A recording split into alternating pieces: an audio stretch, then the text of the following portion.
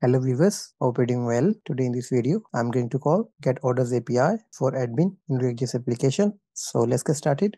First of all, let me open here the Node.js application. So as you can see, the order service. Inside this service, we have the function with the name Get Orders. Inside this function, I'm going to update this query where we have to get the user with the orders. So the query that we have, populate, and the parameter name that we have, user. Now let me open here the React.js application. As you can see, the customer service. So I'm going to copy this function. Let me add this function inside the admin service. Update the function name that we have, get orders. Inside this function, we have a try and the catch block.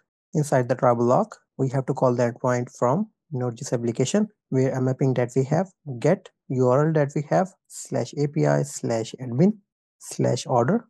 And we have to return the response after getting it.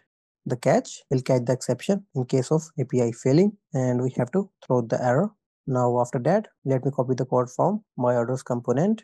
So as you can see, the use state for orders and the loading. After that, we have the functions fetch orders and the format placed at date. We have to copy this use effect as well.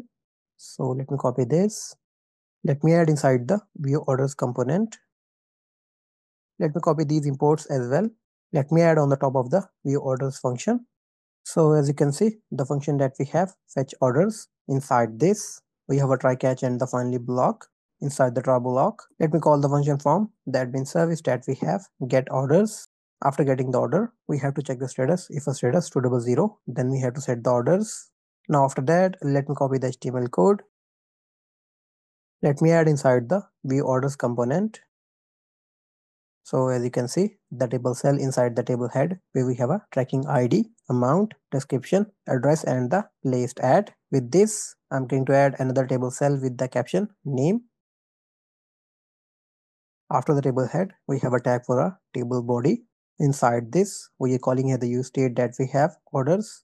From this use state, we have to get the order one by one. After getting it, we have to show the order details. First, we have to show here the tracking ID. Second, we have to show here the user name.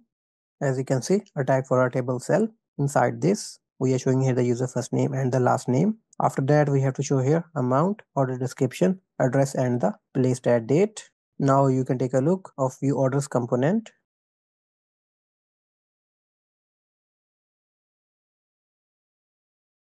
Let's navigate to the browser. As you can see, the table of the orders. So that's all for now from my side. If you have any confusion, you can comment. Thanks for watching. Take care. Bye.